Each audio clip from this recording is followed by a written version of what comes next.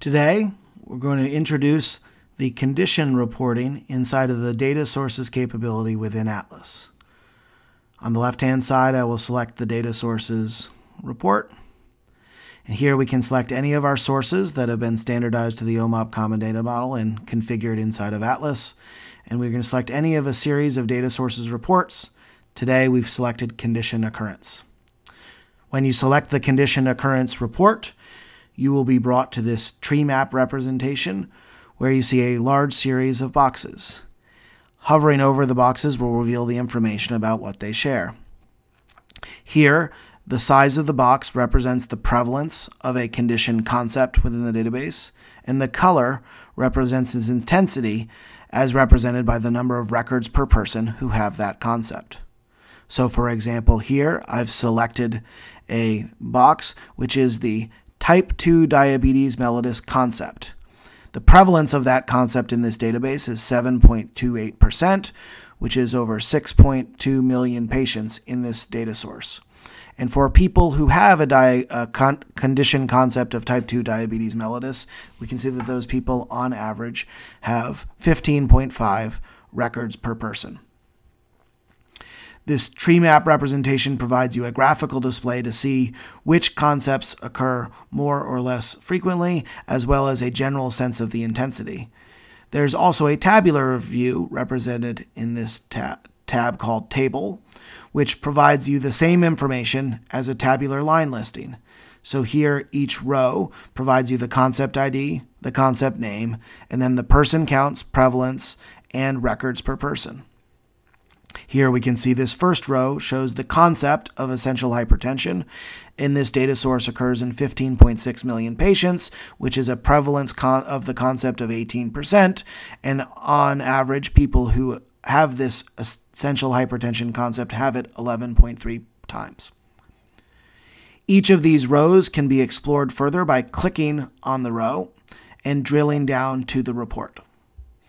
Here, I've selected the essential hypertension concept, and so I can scroll down to see the additional information that is made available.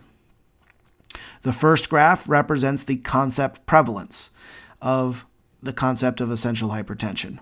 The graph is stratifying the prevalence by year, age, and gender. In each of these trellis plots, we can see the x-axis represents the year of observation. Here, this data source is showing me information from 2000 to 2017. Each trellis is representing an age decile, and the y-axis of each of these plots represents the concept prevalence per 1,000 persons. So on this graph, we can see for essential hypertension that the concept prevalence of that is higher in older adults. It seems to be growing over time, and it seems to be relatively similar between men and women, represented by the colored line series. If I scroll down further, we see a graph here representing prevalence by month. The x-axis is showing us the calendar month. The y-axis is showing us the concept prevalence per 1,000 persons. This graph is showing us a relative stability of this particular concept in the data source. Here we can see it is growing at a relatively constant clip over time until there seems to be an interesting spike at October 2015. Here we can see in October 2015, the prevalence is 60 persons per 1,000 persons. It's important to reinforce that the information provided here is a concept prevalence, not a disease or phenotype prevalence.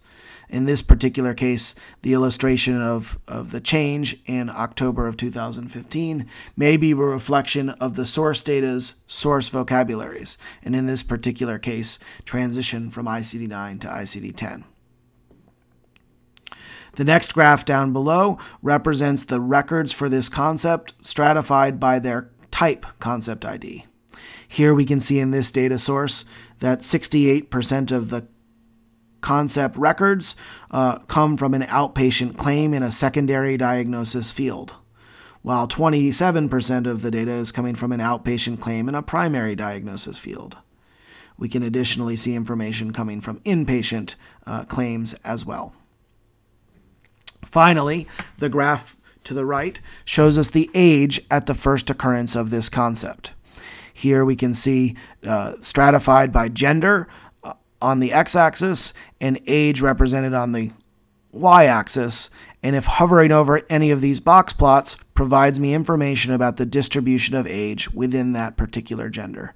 So here we can see that the median age of people who are females who receive a essential hypertension concept is 60, and the distribution represented by the 10th and 90th percentile, and the interquartile range, the 25th and 75th percentile. The condition occurrence report here allows drill down on any particular concept of interest in the condition occurrence table. This table allows for both sorting based on the prevalence or records per person, as well as searching for any particular concept. If I search for diabetes mellitus, we can see that the concept of type 2 diabetes mellitus appears in the table, and selecting that row will again bring up a drill down report. Once the report is loaded for that particular concept, again, we can scroll down to see each of those same graphs represented consistently in this tool. The Condition Occurrence Report is a powerful tool to allow you to understand what concepts are occurring in the condition domain within a particular source, and to be able to compare and contrast across different sources that you may have available in your environment. For more information about Atlas and the data sources reporting and the rest of Odyssey, check us out at odyssey.org.